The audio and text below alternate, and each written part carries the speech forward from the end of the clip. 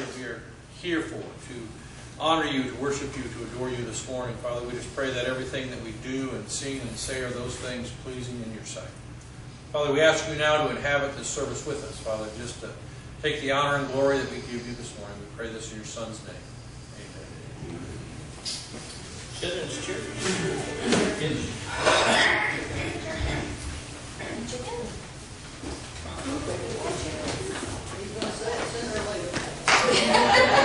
Simon says.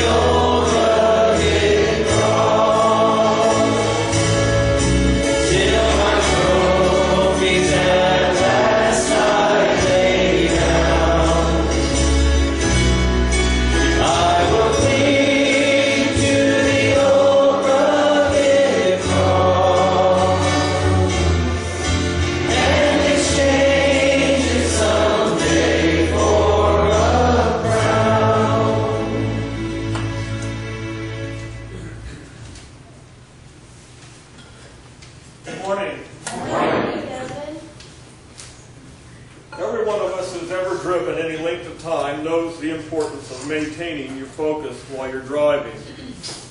Yet it's when we're driving under adverse conditions that our attention span seems to take on a whole different level of concentration. Case in point, say you're driving at night, it's pouring down rain, and to add to your dilemma, you're not familiar with the road that you're on. The signs along the road warn you of possible impending dangers ahead. And while you can slow down, there's no place that you can pull off the road safely. Yet you can't even risk stopping for fear of causing an accident. Therefore, it's necessary for you to take every precaution possible to block out any and all distractions that may hinder you from maintaining your focus, to avoid a potential life or death situation, so that you may arrive safely at your intended destination. It's not an accident that the things of this world compete and fight for our attention each and every moment of our lives. We're told Satan knows our personal weaknesses, and it's through these momentary worldly pleasures that he uses to divert our attention away from our original intended destination. It's in this way that we become spiritually blind and unable to focus on our eternal goals. It's at this point that it becomes a matter of life and death. Paul tells us in Romans 8:6 that to set the mind on the flesh is death, but to set the mind on the Spirit is life and peace. Therefore, to alter our path, it's essential that we cast aside the things of the world, which are temporal, and concentrate our full attention on Christ our Savior, who is unseen. This is our spiritual act of worship. In 1 Corinthians, the Apostle Paul tells us that the Lord's Supper is to be a holy and sacred time of remembrance, which is not to be taken lightly. For it was the Lord Jesus who instituted this memorial. Paul continues to tell us that on the night that Jesus was betrayed, he took the bread, and when he had given thanks, he broke it and said, "This is my body which is for you. Do this in remembrance of me." In the same way as he took the cup after supper, saying, "This is the cup, is the new covenant in my blood. Do this as often as you drink it in remembrance of me." It's here at the Lord's table that we are called not only to actively participate in this memorial of remembrance, but to mindfully focus on the beautiful imagery of these sacred elements that we are intended to help us envision Christ's body and blood.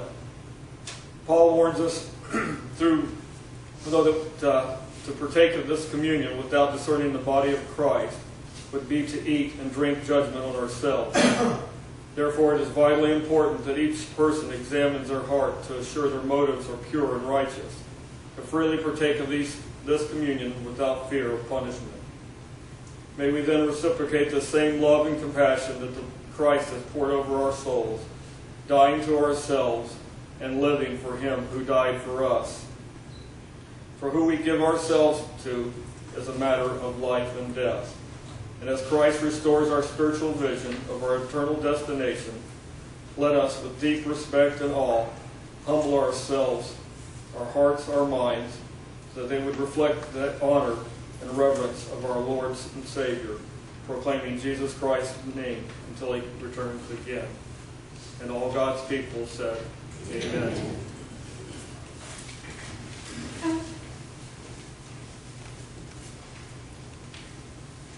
Let's bow our heads and our hearts in prayer. Oh, heavenly gracious God, this morning we are gathered here and we are so happy that we've come together this morning. Come together with humble hearts. Come to your table.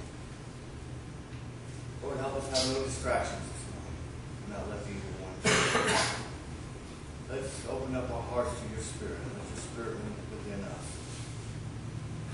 As we come to the table in remembrance of your Son, our Lord and Savior.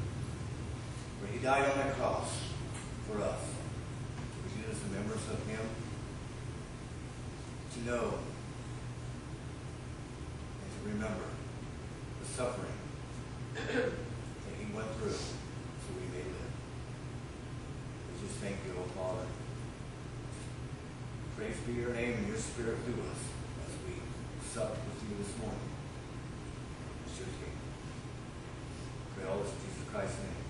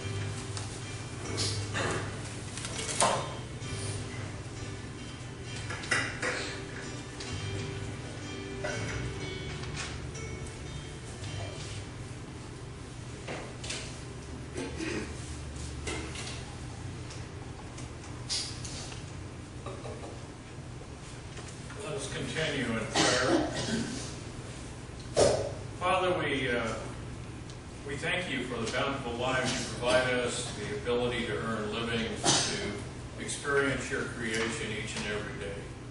And now, bless these gifts as we give back a portion of those financial gifts. And let us remember that we give 100% of our lives each and every day to you, Father, that we live through Christ. As you bless these gifts, that we may use them wisely in your church, locally and state, nationally, and around the world. We ask this in Jesus' name.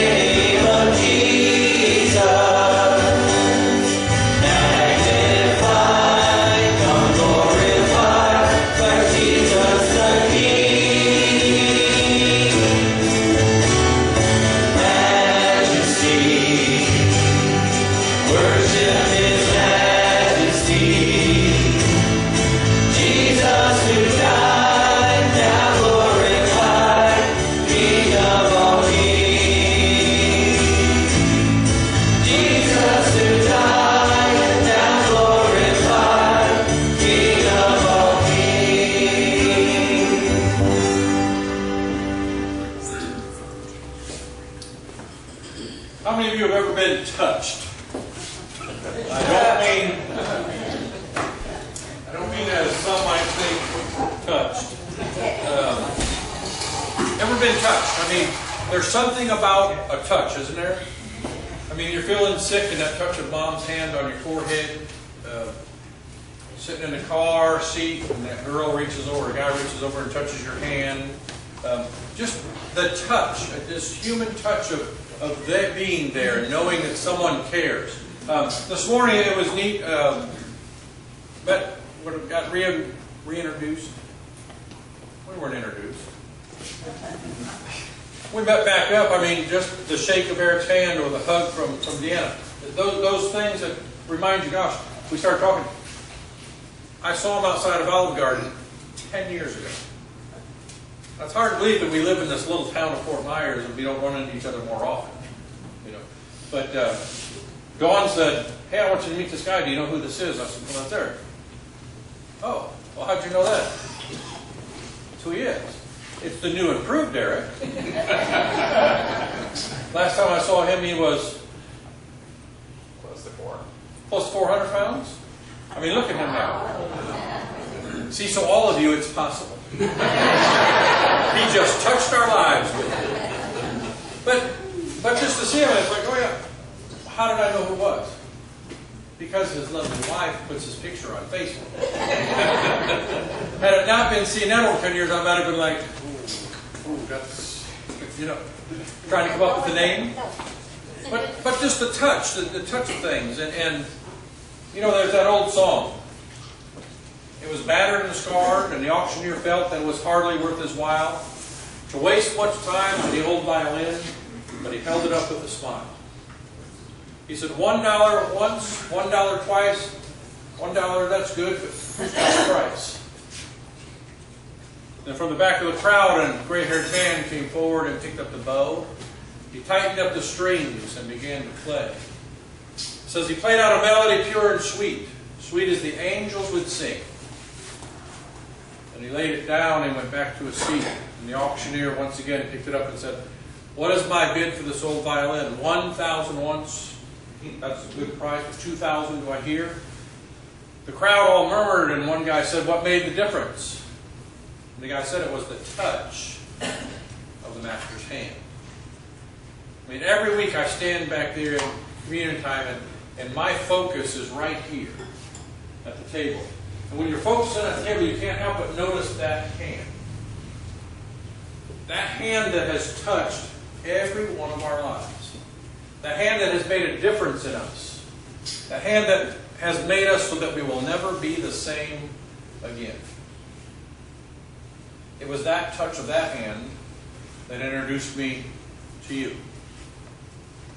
Without that touch, I'm not preaching. I'm doing something else. Without that touch, I'm not in Florida. I'm a cold weather guy. I mean, without that touch, this isn't possible. But because of that touch, because of the plan, because of the pattern that God had, here we are. And you're not here by mistake today. God touched you and brought you here for a purpose, for a reason. I mean, you're here because of God. We sang these songs not just to sing songs, we sang them because of God. We came to worship Him. Far from what you might think, today was not about you. The only part of you that God wanted was you here loving Him. It's all about Him. And so we get touched by being here. We get touched by being reunited with friends. We get touched by just seeing familiar faces. You don't say, "Hey, gosh, Carl, it's good to have you back. I mean, you're gone 3 weeks, 4 weeks." I mean, we could have lost him. But now you got a pacemaker? Is it a defibrillator too? Keeps you going. So that he comes walking through the door this morning. It's like, "Hey, Carl." And it's like that with everybody. When you're away for a while, it's like, "Hey, how have you been?" It's like we haven't lost any time. But I want you to look around. I want you to look around you. I want you to look at the chairs by you and figure out who's missing. Who's normally sitting back here? You're normally over here. But they stole your seats. They were visitors and didn't know. You know. But people sit in their place, but look around. Who's not here today and why aren't they here? Maybe they need your touch. Maybe the touch of a phone call. Maybe it's a touch of dropping by their house. Maybe it's inviting them to dinner. Maybe it's something that reinvigorates them to know, "Hey, you're important to us. And we miss you when you're not there." Last week, this couple seats behind Gwen here were empty. I said to Joel and Neil today, I said, "Man, we missed you last week." And it's true, we missed them. Because when they're not there, the family's not whole. And so we do those things. And so today we want to talk about touching. We want to talk about that touch that's so special. And we want to do that by going to Matthew chapter 8. Matthew chapter 8.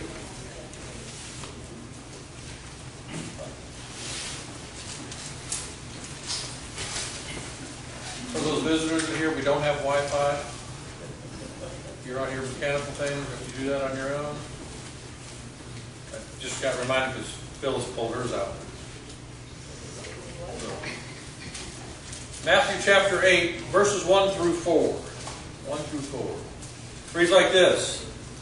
When he came down from the mountainside, large crowds followed him. A man with leprosy came and knelt before him and said, Lord, if you are willing, you can make me clean. Jesus reached out his hand and touched the man. I am willing, he said, be clean. Immediately he was cured of his leprosy. Then Jesus said to him, see that you don't tell anyone, but go, show yourself to the priest, and offer the gift Moses commanded as a testimony to them. And so we start off by reading about a man who was to be ostracized, a man who was to be shunned. I mean, even sent to an island to get away from us because you have leprosy. Leprosy, a debilitating disease. But Jesus was asked a question. If you are willing, you can heal it. What was Jesus' reply? I am willing. Now the man had to ask. Why did he have to ask? He had a debilitating disease. He had a disease that was communicable, that he could pass on. I mean, when you read this story, the first question that came to my mind is, what was he doing in that crowd with that disease? That's just how I think. I mean, why was he there? Why wasn't he already put off? I mean, it had to be obvious he had the disease. Authority. You know? There's that song we sang as kids, leprosy, all my skin is falling off of me. My nose is where my mouth should be.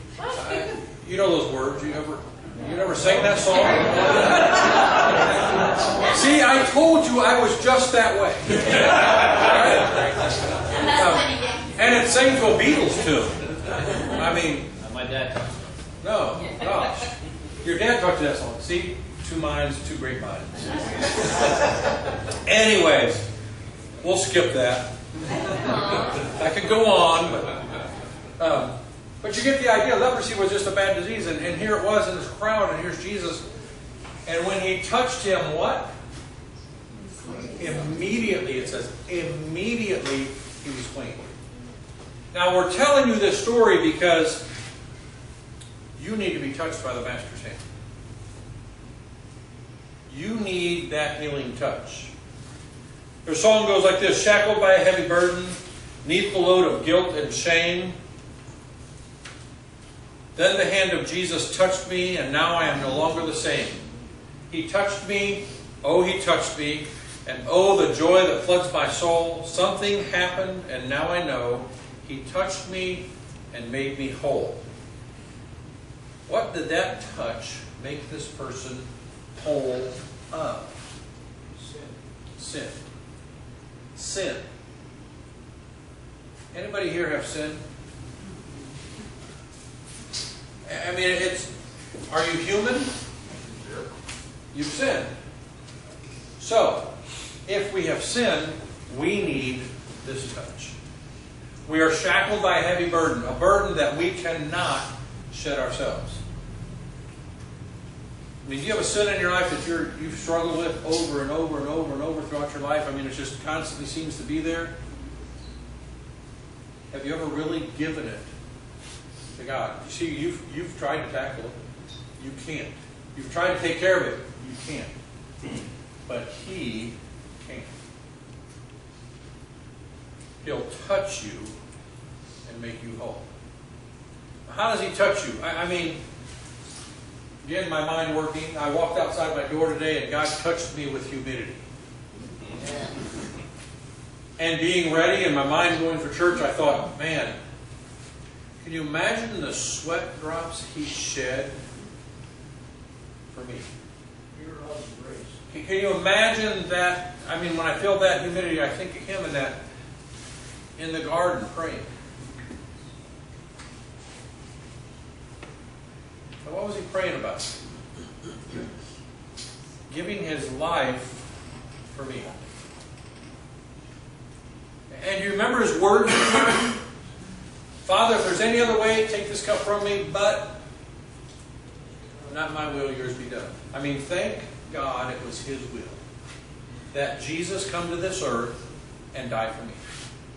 Thank God that Jesus was willing to go through with it. He didn't take his own plan. He said, but Father, your will be done. And because of his will, today I can stand here and say, I'm his. Because of that act that Jesus did on the cross, not only can I say I'm his, but I can be sin-free. How long? Well, it depends on me, doesn't it? It depends on me and what I choose and how I act and the things that I do. But I can go to the Lord and I can ask for forgiveness and I can be sin-free. Why? Because of that touch of Jesus upon me. Because of, look at that picture. Because of his willingness to be sacrificed for me. And so we go look at the leper here. He was willing to be touched, and was God willing? Yes. I mean, we can go through the Bible and there are so many different stories that we can see about touching. First you have to understand this. The touch that Jesus gave that leper was an intimate touch. It was a touch meant for him. The conversation was had, will you touch me? Yes. And then Jesus reached out. It was for him. It was a personal touch that Jesus decided to give, an intimate touch to say, okay, here. And what he said in that touch was, because of your faith, because you believe that I can, I will. It takes that faith to believe. This man, when he came to him, he knew Jesus could. How many of you have a sin? All of us. How many of you have a sin that you struggle with over and over and over? Probably all of us. I can't, but he can. It takes a conversation. Jesus, are you willing to take this burden, this sin of mine, away? And I can tell you his answer. I am willing. The unread thing in this scripture is, are you willing to give it up? It's one thing to ask. It's one thing to believe, but are you willing to get rid of it? Are you willing for God to take it from you? See, and I say that because how many times have you given God that sin and taken it back? How many times have you gone from a situation and put yourself right back in that situation?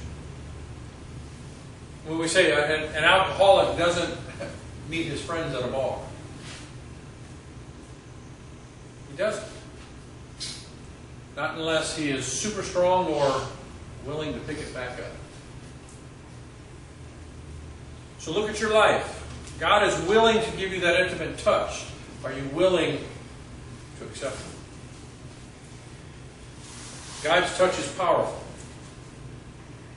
Man, look throughout Scripture at God's touch. He totally changed people's lives. I mean, one that we can really look at. I mean, that I really, Saul to Paul. I remember being a kid and I said, he just changed one letter. How big a change was that? I could go from S to P, you know. I mean, I was a young kid. I thought, that doesn't, he really didn't change them. But when you study it, who was Saul? Saul was a persecutor of the church.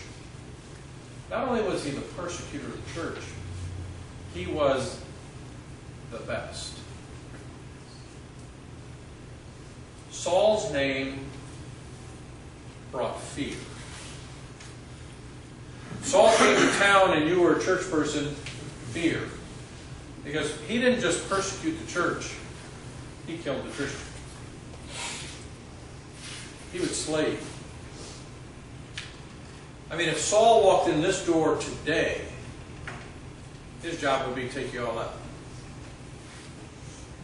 But then on a road to Damascus, he saw a light. He was changed. Now, I don't know that it happened that fast for me. Gosh, I was in church for 2 years. I was in youth groups for a year. I was learning all this stuff, and finally it was like, well, yeah, maybe I should make a change. Saul is walking down the road, going about his job, sees a bright light, is blinded. 3 days later, the blindness comes away, and he is not Saul anymore. He is now Paul. Why? The powerful touch of Jesus. The powerful touch of Jesus totally changed that man. I mean, he went from persecuting the church and killing Christians to preaching and creating Christians. Was it easy? No. Can you imagine the first time you saw Saul last week kill that guy over there? And then the next Sunday he's walking into church saying, hey, I want to give the message. Well, I'm out the back door. You know? What did it take? What did it take for Paul to be able to give his message? Jesus' touch and the touch of Barnabas. Who was it that went before him and said, hey, it's okay, he's changed. There was a witness, there was a personal witness that said, hey, it's okay. We can allow this message to be given. It wasn't easy for the people to sit there probably and have that guy standing up front. I know what that feels like. All I have to do if I want that feeling, I just have to go home to my home church and get up on that pulpit. And there are people there that go, him? I mean, do you remember Worm? You've been here long enough, you know that was my nickname that some had for me. My sister started it. Love her to death. What a nickname. Worm. And it was for a reason. And the people of the church knew the stories, the mailman, they knew that story. They knew Tracy. Now when I was young I said, Saul to Paul, if anybody could do that. I'm Tracy to Tracy. Get what I mean? I was Tracy, Worm, this person, and now I'm Tracy. A totally different person than that person, yet the same name. And so when they hear the name, they're all like, oh. Yeah, I remember him in youth groups. Probably. I remember what you... Yeah, that was me. But I'm different. What made the difference? Christ. That powerful touch of Jesus. That ability to change a person, to give them new life, to allow them to redo. I mean, I mentioned a few weeks back, I mean, what day do you celebrate? Your birthday? Or I have some friends that celebrate their rebirth day. So do I celebrate May 6th, 1961, or do I celebrate April 11th? Got to figure the year. That would be 1975. Well, which one do I celebrate? Do I celebrate the old Tracy or do I celebrate the new? Do I celebrate who I was or do I celebrate who I am now because of the touch? Because in all significance, I should celebrate the April date. Because that's when I was made me. That's when I was made complete in Him because of the touch. I mean, we got Simon who became Peter. We got Jacob the trickster who became Israel. We got Abram who became Abraham. We have just a ton of people in the Bible that were changed like that because of the touch. I mean, I guarantee you, I'm going to guarantee you this. If you're sitting here today and you count yourself a Christian, you're changed because of the touch. So this morning I walked out the door and I remember His anguish in the garden and everything because of that humidity, because of that dampness, because of that. I remember the joy. At the same time I remember the joy because that sun beat on my face. And I could feel the warmth and the care and the love of God. I felt the breeze that came through the trees that kind of take you away, I have a couple of big owls at the house, and this morning they've been gone. And this morning one of the owls started hooting. I mean, he's back. It's there. It reminds me of God's creation and everything that's there. I mean, every day there's things around me that remind me of His touch and what He wants for us and how He takes care of us. I mean, it's there every day. Do you forget it? Do you gloss it over and pass it on because you're so busy and this and that? Do you realize that touch is constantly upon you as He changes you day by day, hour by hour? I mean, it makes you different. It's a transforming touch. Now, I told you it transformed me. It changed my life. I was not Saul to Paul. I mean, I tell you a story all the time. I walked the aisle on Easter Sunday and accepted God as my Lord and Savior. And on Monday, back at school, one of the kids said, "Hey, I heard that you did this yesterday." And I was, yeah, well, you know, someone in the family was doing it, so I went up with them. It was no biggie. I mean, I played it off. Because I was afraid what they might say or think or do. And today I think about it and say, man, how dumb was I? There was a prime possibility right there in front of me the day after I accepted Christ to witness to others. And I didn't become this Tracy for another couple of years. Well, I was different. I mean, got more involved in church, did things, and people knew, and we came to the point we weren't really ashamed that we did that and did different things, but it took time. I mean, this Tracy you see today took years of molding and caressing, and it's by that touch that transforms. Now, you go to Scripture and you can understand the transforming because He's the potter and we're the clay. Anyone ever watch BJ and Dirty Dragon? Maybe that was a Chicago show. They had this guy that was on there. Every week he had this blob of clay. And every week he would mold it into something. And it might be a fire hydrant, it might be a dog, it might be... And Blob always talked like this.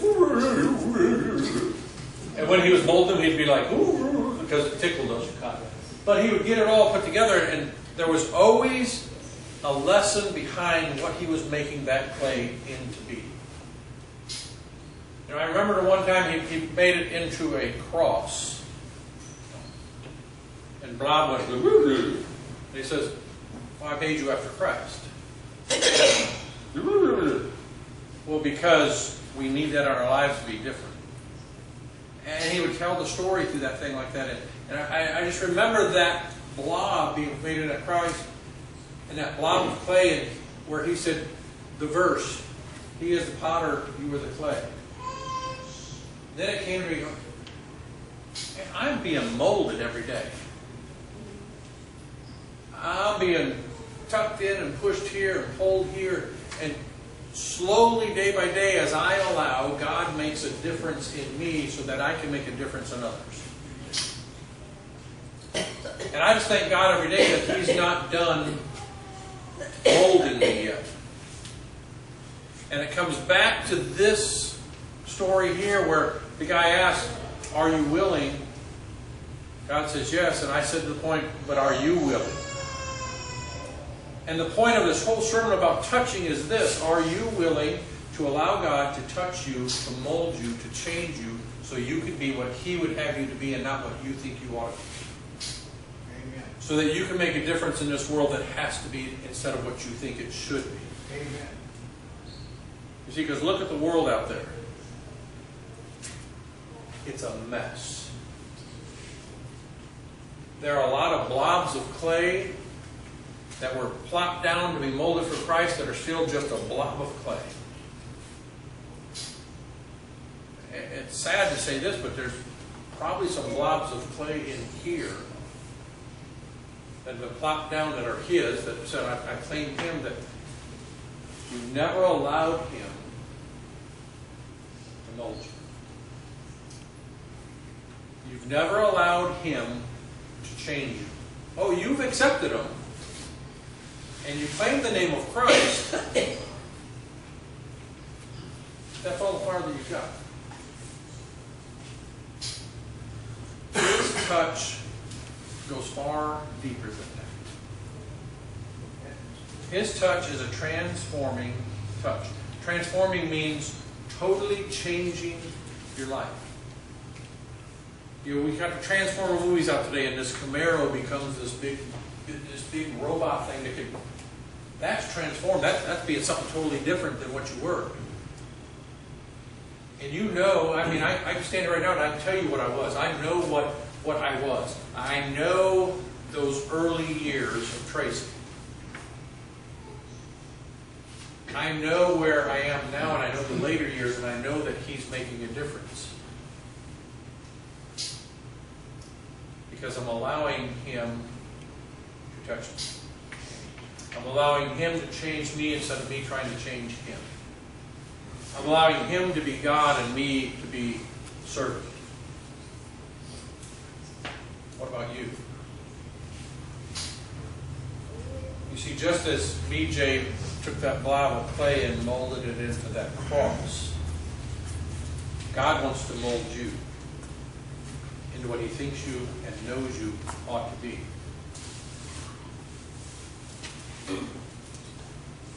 You're in this place for a reason, for purpose, to hear that God wants to change you today. God wants to mold you so that you can make a difference in this world. I mean, He wants to mold you. And you got them tough 2 last hours of class, right? And those kids that don't want to be there. But He's going to mold you to make a difference in their lives. And my wife told a story this morning about a kid that came into a room. I mean, school's just started and they're already coming in, and he's like, you know, there's some things with my mom and this is going on, and Dawn's like, well, I'm going to go over here in the corner and say a prayer for your mom. And the kid's like, what? I'm going to go over here and say a prayer for your mom. And then Dawn went to the corner and did the prayer for her mom. I mean, public school, and I don't know who asked the question, but someone said in Sunday school class, do you ever get in trouble for that from the school or the school board? I mean, it's frowned upon, but what was your rule? What happens in my room stays in my room. What happens in my room stays in my room. And she tells the kids that. What happens in here stays in here. Here's what goes on. And that kid was so grateful that here was a teacher who was willing to have a prayer for his mom and was excited about it. Changing lives. Changing lives. Touching that life for that mere 30 seconds or minute that she prayed. I mean, meant the world for that person. And that's what God has in store for every one of us. I mean, I can go around this room and tell you stories that you have told me about situations you're in. I mean, it's about God molding you. Isn't that what you said on the phone, Deb? God's going to use you in this instance to make a difference in people's lives? I mean, she believes that. I mean, she was diagnosed with lung cancer. But she believes she's in that condition because she's going to make a difference in maybe her kids' lives or other family members or friends around her or something because of it. She doesn't look at it as a burden, kind of as a blessing that now I get a chance to touch these people with where I'm at.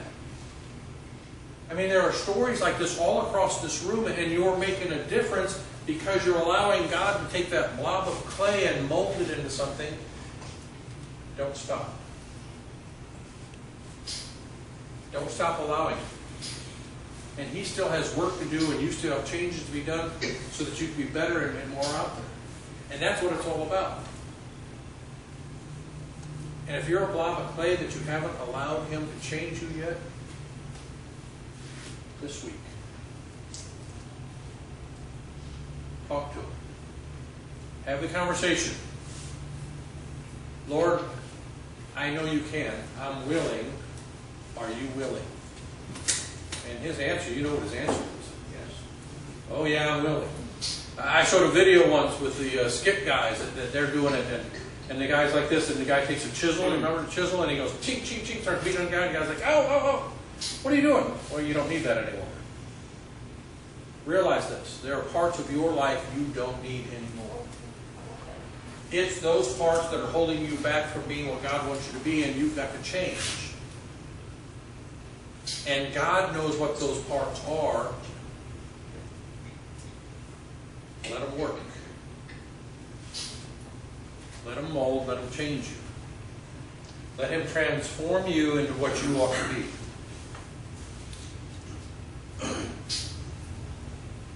Will you allow Jesus to touch you today? Amen. Will you allow Him to touch you tomorrow? Will you allow Him to touch you every day to make you the best you that you could ever be? And I'll guarantee you this. You don't know who that person is yet. But you look in the mirror each day and it's like, oh. As you allow Him to change you, you'll see the differences, and those differences will be seen by others in you. And our goal is to be like Christ. Our goal is to allow God to mold and make that clay until we look like Jesus. Amen. Until we act like Jesus. Until we act like the heirs to the throne that we are. We're going to offer Hymn of Invitation as an opportunity for you to look at your blob of clay. It's an opportunity for you to search your heart and look, and do I want what He's telling me about? Do I want God in my life molding my clay? Because I can look back, and I can look at my clay prior to God, and I was molding myself, and it wasn't pretty. But He's doing a great job to this point so far, and I trust He's going to do far more in the days to come. Amen. So if you're sitting here this morning and you've never given your life to Christ, maybe it's time to turn your clay over. To quit trying to mold it yourself and allow Him to mold you. To make you what He'd have you be. Or maybe you're sitting here and you're that blob of clay that you've accepted, you did everything, He started molding, and then you're doing your own thing. And let Him touch you again. Or maybe you're here this morning and you're allowing Him to touch you, and like I said earlier, don't stop. Don't stop allowing Him to make a difference in your life so that you can then make a difference in this world and other people's lives. Well, whatever your choice, first time ever, or today to get it right again with Him, allow God to touch you as we stand and as we sing. You can make your choice.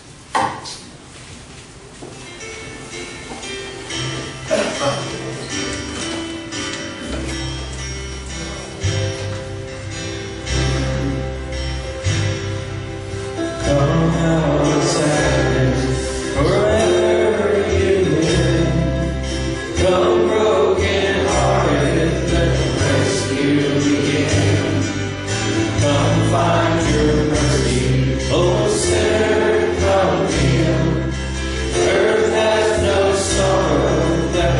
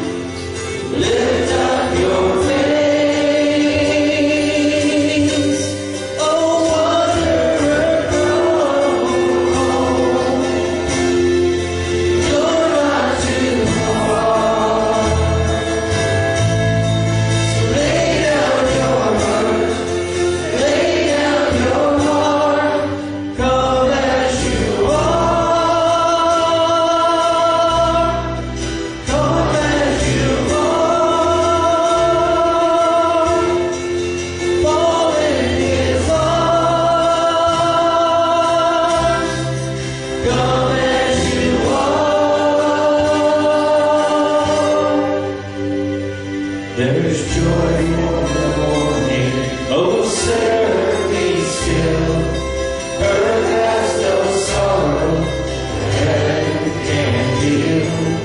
Earth has no sorrow. Heaven can heal.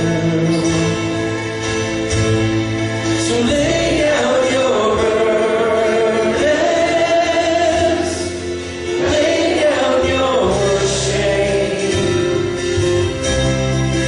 All who are broken, lift up your faith. No wonder come home. You're not too far. So lay down your hurt, lay down your heart. Come as you are. Come as you are. Come as you are. Okay.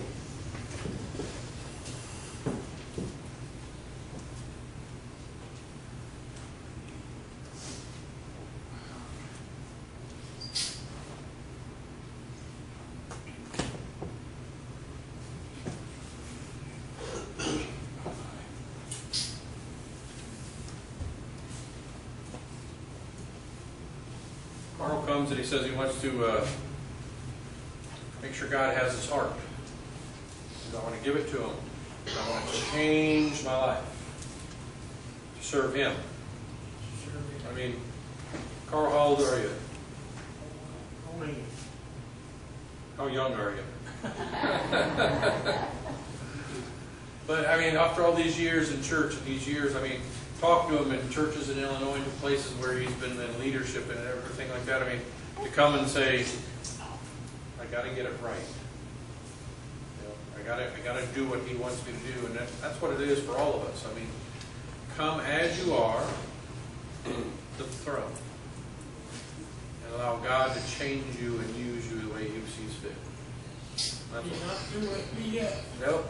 He's 89 years old. 89. 79, I'm sorry. 79. 79 feels like 89 going on 99. I mean, 79 years old, he's like, God isn't through with me yet. God's just beginning. In all of us, He's just beginning. He's still molding. He's still making. He still has a difference in this world He needs made, and He needs us to do it. So we're going to pray for Carl that his heart this week is God, that he's doing what He wants to do. But as I pray that, I'm praying for all of you that you too, He's changed you. That He will continue to change you, and that He will make you what He wants to be. So let's go to the Lord in prayer.